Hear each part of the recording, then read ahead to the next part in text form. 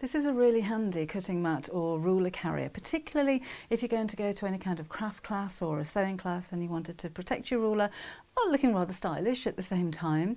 I've made this one for a 12-inch ruler, but I will explain in the video how you're going to measure. So it may be for a smaller cutting mat. It could even be for books if you wanted to. I've put 2 pockets on the front. I'll explain how to do that obviously in the video, but you can add more if you wanted to. And I've just put 1 strap going over the top to close it over as well. Ever so simple to make, but I think you'll find it really useful, even for storage. So this could be somewhere to hang your cutting mats and your rulers, maybe on the back of a door when you're not using them, keeping things nice and tidy and keeping you organised. Now it is quite similar to a project in my sewing room accessories book. That one's got more pockets in it, but it's just a different variation. But with this one I wanted to explain to you how to actually make the bag so that it fits your requirements perfectly. So let's get sewing. So measure the size of your ruler or your mat if that's what you're using, and you need to cut your fabric. You need 4 squares of fabric, about 1 inch larger all the way around. When you've cut out your pieces of fabric, you're then going to chop off the corners, and again you can gauge this to see exactly how you want that to fit. So my bag is going to be quite snug. I've just cut off the corners at around about 4 inches from the side here, so that the corners of your mat or your ruler are exposed, so it's easier to take it in and out of the bag, because this is going to be quite a snug fit. If you want to put more than 1 ruler or mat inside here, make it a little bit bigger so you've got more room inside. So I'm going to need, just put that to one side for a second, 2 pieces from lining. Mine are slightly different in colours because I've used a fat quarter pack. And then 2 pieces from the outside, all the same size. And on the outer pieces I've put some wadding on the back of here, and this is just a wool wadding. You could use a polyester wadding, you could use a fusible fleece. It's just something to give the bag a little bit more structure and a little bit more padding, something to help protect your ruler while it's in there. I'm also using another couple of pieces from a fat quarter pack to make the pocket across the front, and with this one it can be as deep as you like, so again it depends on the size of your bag and what you need to put in it, so you can tailor make this to fit your bag perfectly. So 2 pieces measuring exactly the same. Mine are about 6.5 inches deep, and I've cut this to 1 inch wider, and that's because when I actually put the bag together it's going to have a little pleat in the centre of the pocket to act like a little bit of a gusset, so I've got some room to actually put things in there. I'm also using 1 inch wide webbing. This is cotton webbing, and I'm going to make the handles out of this. And again, you're making this to fit your products personally. So maybe you want a shoulder strap, maybe you just want a short handle. That's entirely up to you. And I'm also going to make a strap to go over the top to fasten this over with, using the webbing with a magnetic snap to fasten it. So let's get putting it together. The first thing I'm going to do is make the pocket. So you can put pockets on both sides if you like. I'm just going to put it on one side, but exactly the same process if you want to repeat on the other side. So take my 2 pieces, it could be 1 piece folded in half if you've got a larger piece of fabric, and I'm going to sew these 2 pieces together right sides across the top. So bring in the machine. Move the dog out of the way. Come on. Come on. She has to sit on the foot pedal. Come here. Out of the way. Go on. Good girl. Okay. I'm using a 1/4 inch seam allowance and just sew straight across.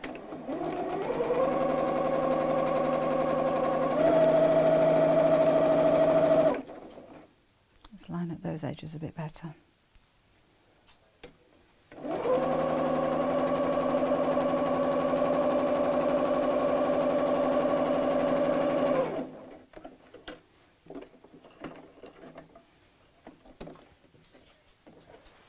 Now I'd normally have the iron on at this point and press this, but I'll see if I can get away with just creasing it with my fingers, because this is 100% cotton, so it's nice and crisp and it does crease very well, which is what we want. It's fabulous. So with the seam just on the top, I'm going to top stitch straight across there, and that's going to make it look neat. I don't need to sew the sides, excuse me, and the bottom of the pocket together, because those will disappear into the seams of the bag. Oh, my thread's just come under. There we go. And you can decorate this as much as you like. So if you have some decorative stitches on your sewing machine, or if you're using a plainer fabric, you could quilt these. You could add a little bit of wadding or batting to the pocket as well. You could make little pen pockets, so you can put smaller dividers in there. So you really can tailor make this into whatever kind of craft bag you want it to be. You could even make it a little larger to give more room for the ruler and put some pockets on the inside as well. So it's entirely up to you. I'm giving you the basics. You can do what you like with them. Right, let's take this out. There. We'll arrange this on the front of the bag. Now then, I'm going to find the centre point by folding it in half and creasing. If you've got a fabric that doesn't crease so well, then draw a line with an erasable ink pen. What do you want? We're going to take a puppy break for just a second, because I think she's lost a toy under the table. I shall be back in a moment. It was a ball under the table. Right, so I've got the centre point marked here. Now I'm going to join the edges of the pocket to the edges of the bag. So I'll just sew straight down each side here. I'll have a pin in there just to hold them in place. And the same on that side.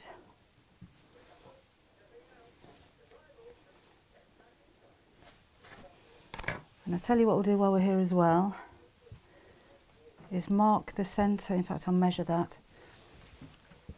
Match up the centre of my ruler, the centre of the pocket with the centre of the bag.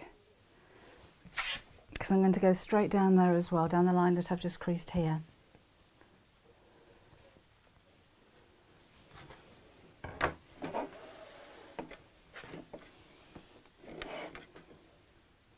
So inside the seam allowance, so just close to the edge, this is just tacking or basting the pieces together as I sew.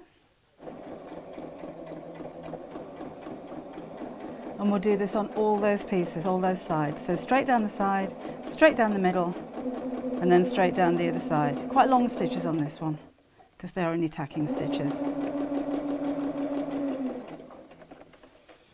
Take the pin out as we go. Down that crease mark to form the two pockets. But again, if you wanted to make more pockets, more dividers, then do feel free, it's your bag, do what you like with it. When I get to the end of the pocket here, I'm just going to reverse a few stitches backwards just to strengthen that seam.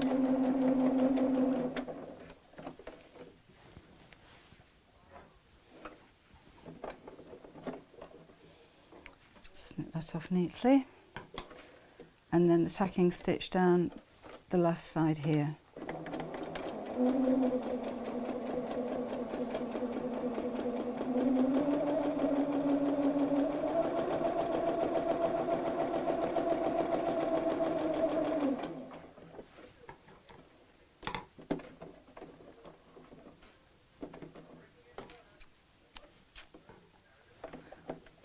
Right, now I'm going to put a stitch across the bottom in just a second to hold this pleat in place.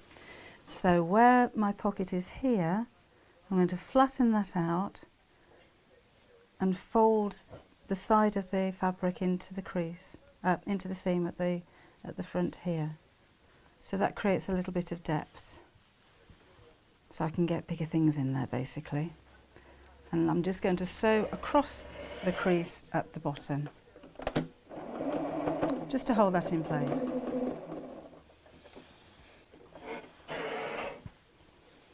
So there we go, there's my pockets on the front. Next up we're going to put the handles on. So I'm going to kind of mark these by eye. I don't want them too long. I think that's fine.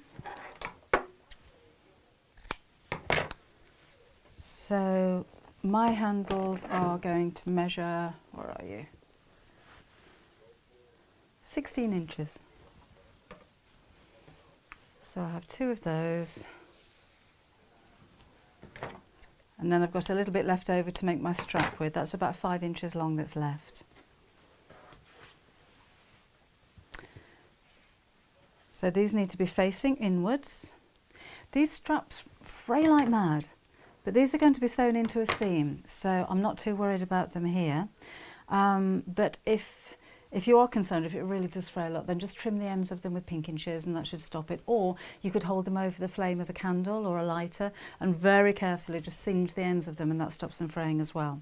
Now when I'm putting my strap onto the top of my bag, do take into account you've got a seam allowance. So there's the seam allowance that goes atop here, but you've also got a seam allowance that goes down the side here. So if I put my strap right up to the edge, by the time this is all sewn together, the strap's going to be at a very funny angle because it'll be trapped in the seam. So I'm using a 1/4 inch seam allowance. Move your strap at least a 1/4 inch away from that corner, a little bit more to be on the safe side. And then I'll pop a pin in there and do the same on the other side. So bring the strap around so that it's not twisted, and then fit this the same distance on the other side, and then we'll do the same with the opposite side of the bag. So this is the padded bit, remember. So I'm going to place the 2 pieces on top of each other so I've got the strap in exactly the same place. So I can line those up like so.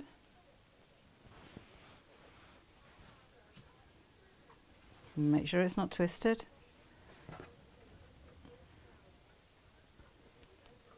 And we'll have a pin in there. The other thing I'm going to do while I'm here is to put my strap in that seam as well. So this is the back of the bag, just facing inwards again, right in the centre in between those 2 handles, and we'll pin here. And then sew.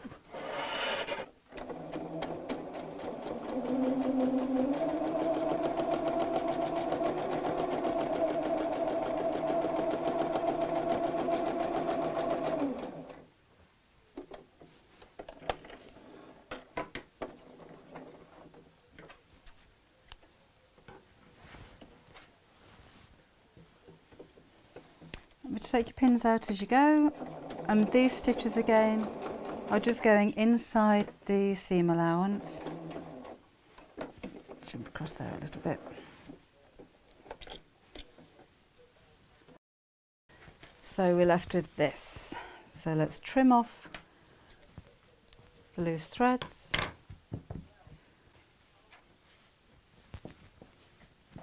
On this side. Now I'm going to put the magnetic snap on next, before I put the lining, because I don't want to see the lining on the inside. So to mark exactly where that needs to go, I'm going to put the 2 pieces of the bag together as if it was completed. All right. So there's my handles I've just sewn on, and there's my strap, and that's going to go over the front. Now because the end of that strap frays, as I said earlier on, I'm going to fold it over, and my magnetic snap is going to go on this side here. So the thin part of the snap goes on, there we go. The thin part of the snap goes on the flap, and the fat part goes on the actual bag. So that's just going to go in the back here. So I need to make 2 little holes. You can mark these first, where those 2 side pieces are going to go here. Make the holes as small as you can, so either with your quick unpick or a very sharp pair of small scissors. Snap goes in there. Oops, come in. Put the backing on. Push the prongs inwards. That's it. And then this is going to fold over, and I'm going to sew across the top. And what I'm also going to do here is to put some strong wet glue just behind there, just to keep it nice and firm. So I'm going to mark where that flap comes over, the strap comes over here. I need to keep it quite loose because my my ruler may stick out the top a little bit. I don't want it to be too tight, so this is just to stop it falling open. So let's fold that over. I'm just going to mark with my quick unpick, and we'll do the same on this side. So little holes again. Where have you gone? There you are. Wider part goes through here. Pop the backing on.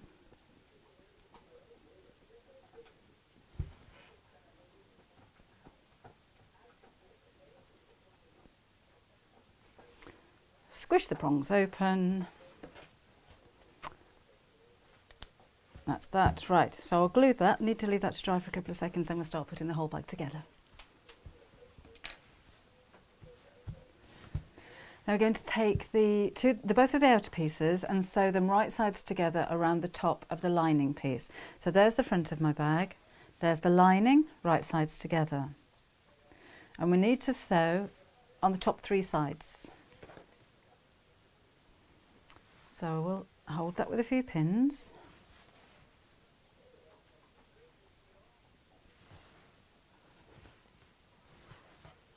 Just down that side.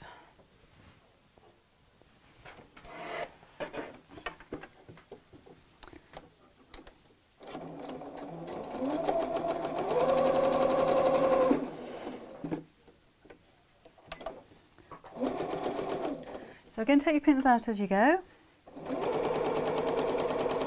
Sew into the corner and stop with the needle in the down position.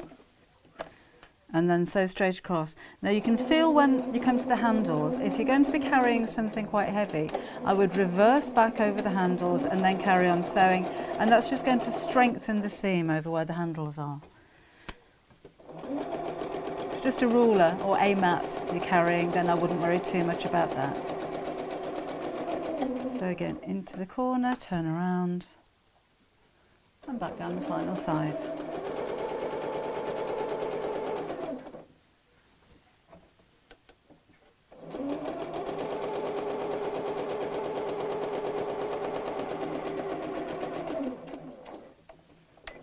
Needle up.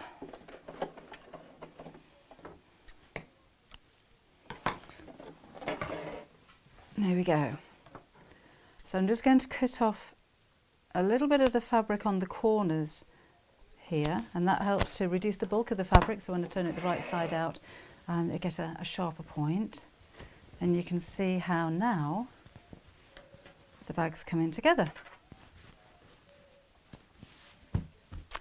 Now we're going to put the 2 sides together.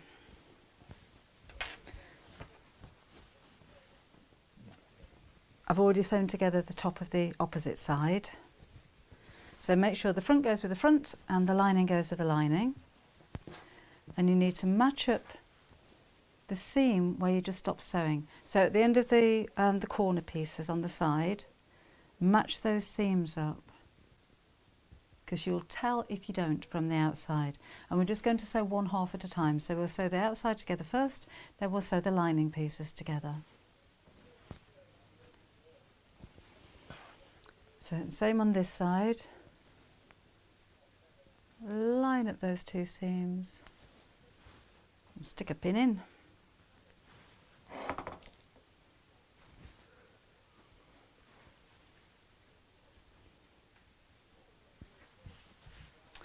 There we go. Now then, when you start to sew, you're going to start to sew from the actual stitch line where you've just finished, so right on top of that seam. If you have a locking stitch on your machine, or just a couple of reversing stitches to strengthen it would be good, but try not to go over that seam that you've just sewn.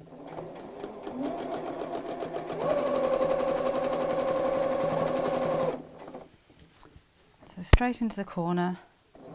We're going to go all the way around the bottom sides.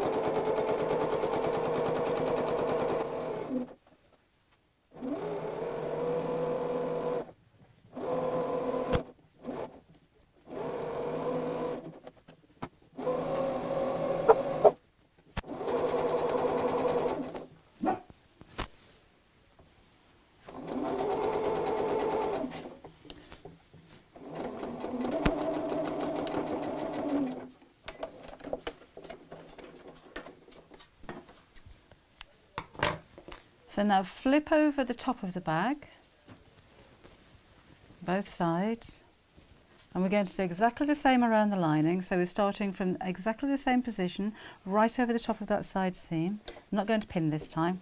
And then in the bottom of this section, we're going to leave a gap so that we can turn the whole thing the right side out.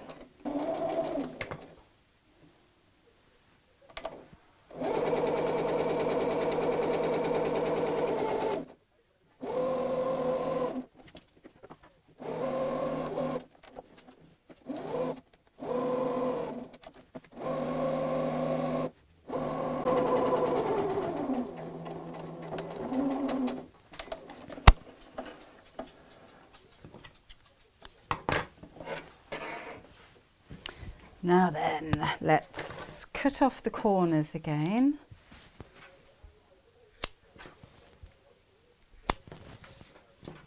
Under my lining. And we'll turn it through the gap that we left in the bottom.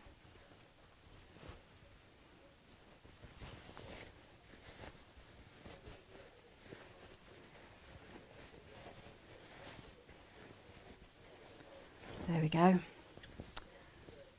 So let's pull out the corners where the handles are.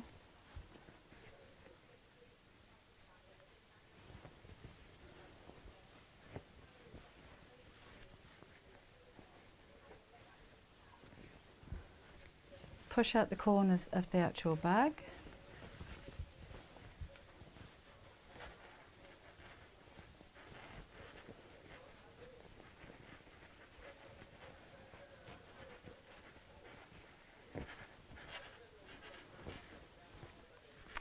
Oh, come on.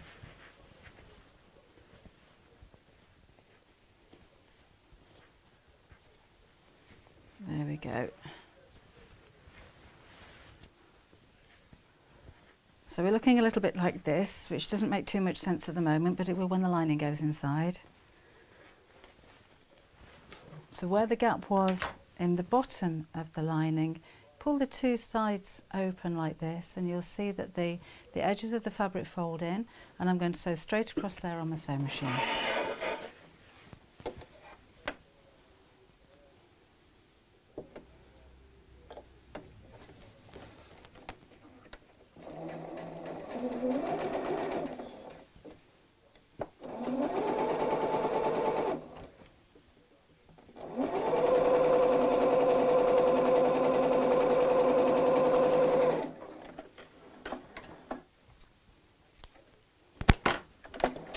Right, so now the lining gets pushed inside the bag.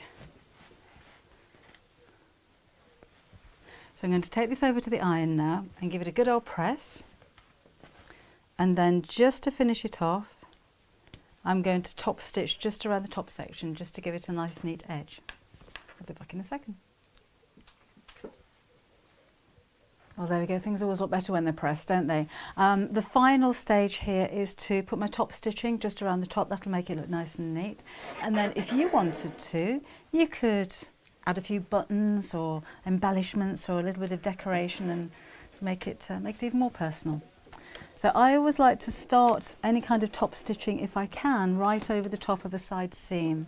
So if I don't get the join perfect when I come around to stitching, you're not really going to see it because it's hidden. So this is just a little way away from the edge, a longer stitch because this is not really serving any purpose apart from holding those layers together. It doesn't have to be strong, in other words. I do like top stitching. I like top stitching on the top of a bag. I like it around the flap of a bag. I just think it gives a finished look to your project. A contrast thread would look nice if you're confident with your sewing and sewing in a straight line, because of course a contrast thread is going to stand out. If you're not too confident, then use the same colour thread. So stop right over that side seam again. Let's turn around. Almost finished.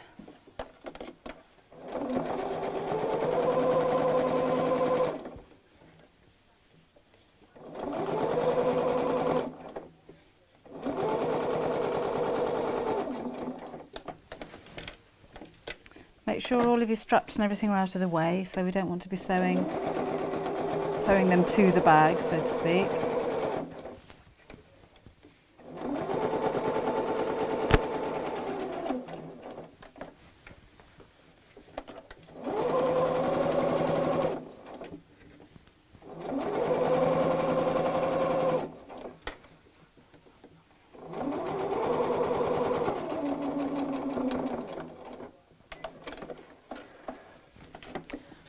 One final tidy up of loose threads at the side here.